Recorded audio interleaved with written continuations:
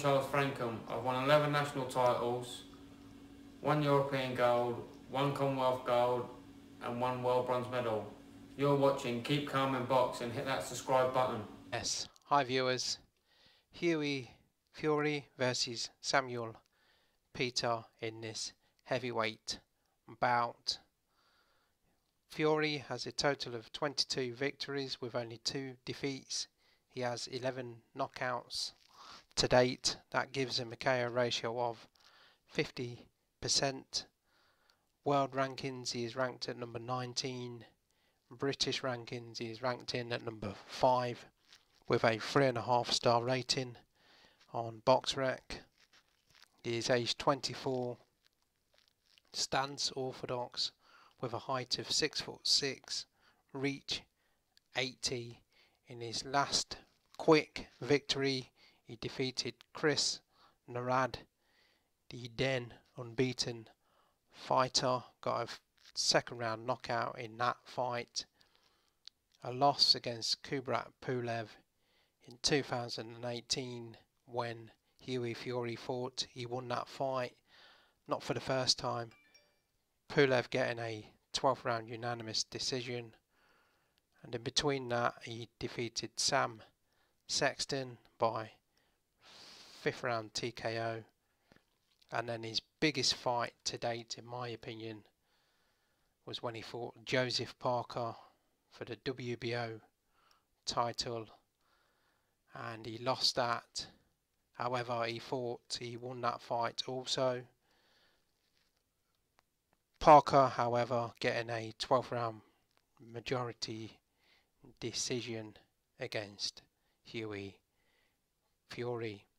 His experienced opponent, one of the few heavyweights to face both the Klitschko brothers. Samuel Peter with a record of 38 wins, 7 defeats, 31 knockouts to date. That gives him a KO ratio of 69% with a 2.5 star rating on BoxRec. World rankings, he is ranked at number 47. USA rankings, he is ranked in at number 13. He is now aged 38, boxing out of the orthodox stance with a height of 62 and a reach of 77.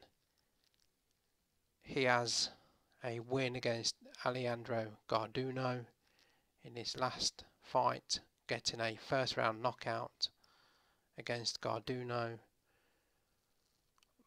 A loss against Gbjbhggcvja in 2016.